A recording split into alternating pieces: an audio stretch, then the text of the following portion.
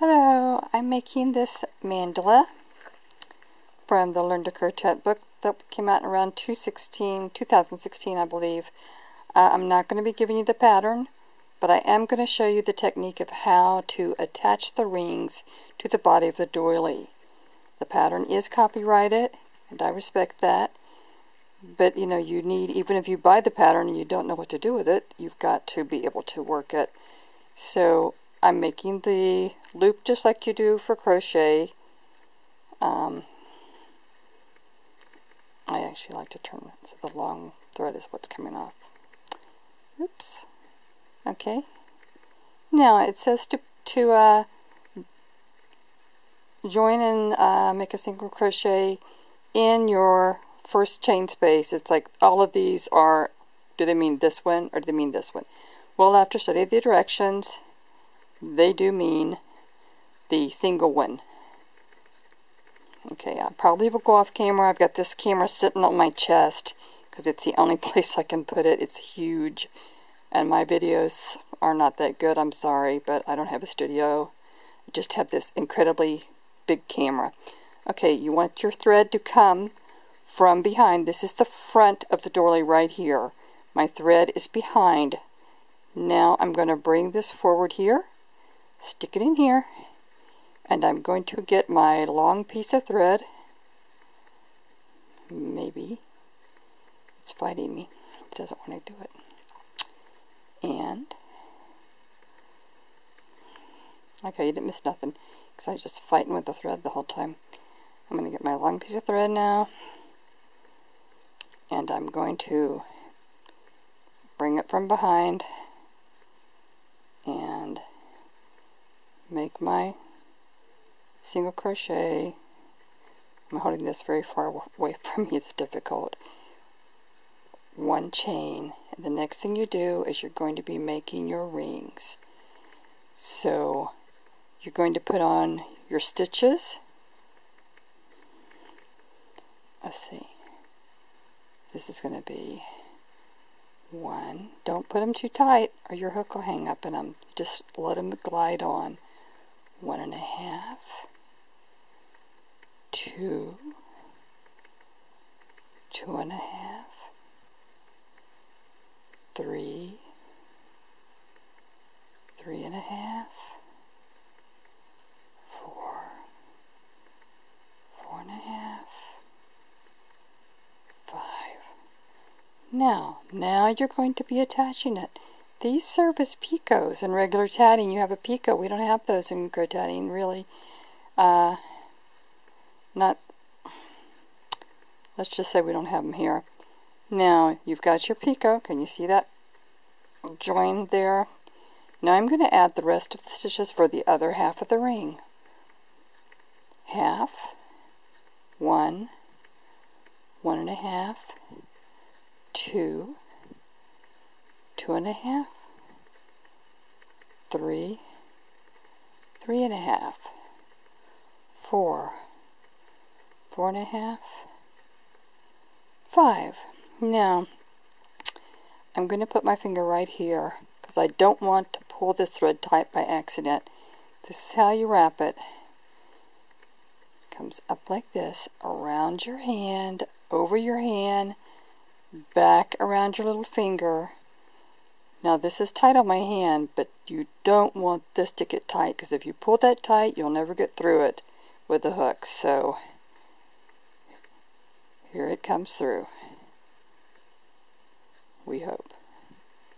Yay, I just dropped it off the needle. So I pulled it out. There. Now, this was on the one wrapped around my little finger, which it's just almost impossible to see everything. Especially when you're the one doing it and can't see the camera really.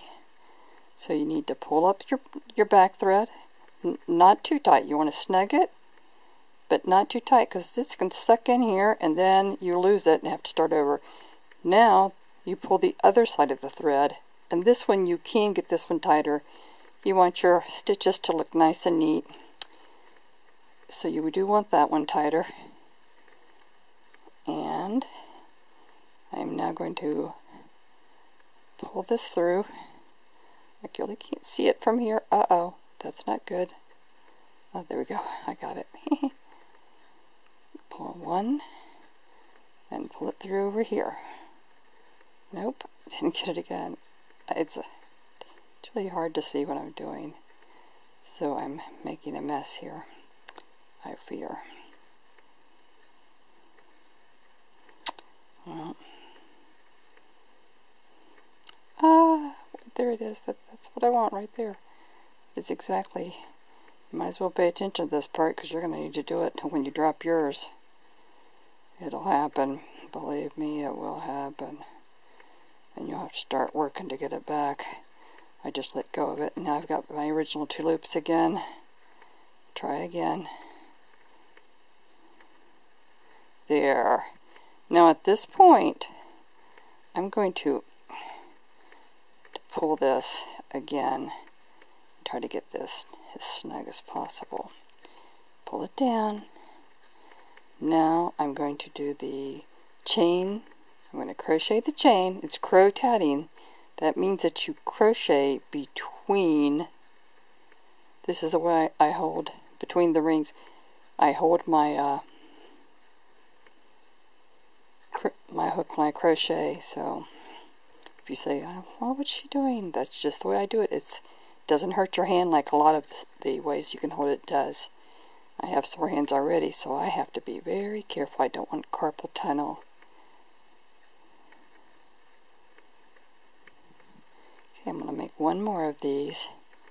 Hopefully it'll go smoother than the last one did, but you know, sometimes they just all come off perfectly, and other times, I think after you've been doing it for a few minutes, it seems like I really get good at it, but I just picked this up. Maybe I should have practiced before I started.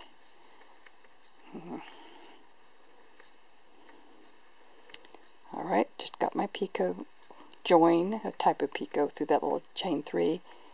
I don't want to pull this too tight, because if it sucks up there tight, it'll be like a belt, and I won't be able to get my hook through. So, this is Hobby Lobby Artiste Egyptian cotton thread. I'm using a 1mm prim hook. And when I'm using crocheting in the body, where there's lots of crochet and no rings, I used a size 7, 1.65mm regular crochet hook. I just use this one between the rings when I'm cro-tatting. If I'm just crocheting, the other one is easier to handle. But I don't want to switch hooks back and forth when I'm actually doing the rings. That would be monotonous.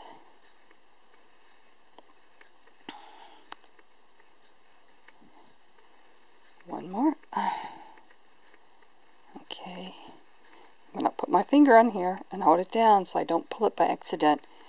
Up, around, catch it again, over here.